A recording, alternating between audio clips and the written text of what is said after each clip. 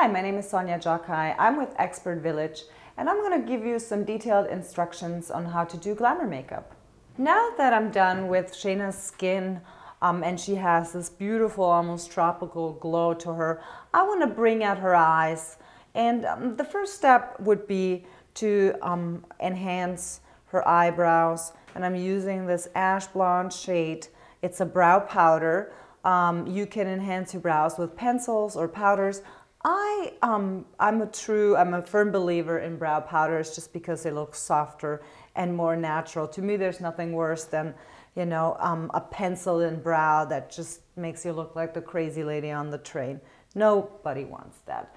So with a small angled brush, I'm just gonna define Shayna's brows.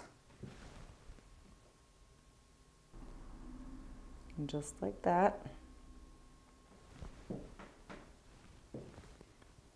It already contours the face nicely. Once I powdered in the brows, I usually try to go over with my little sponge, with a little latex sponge, and blend it out for a softer look.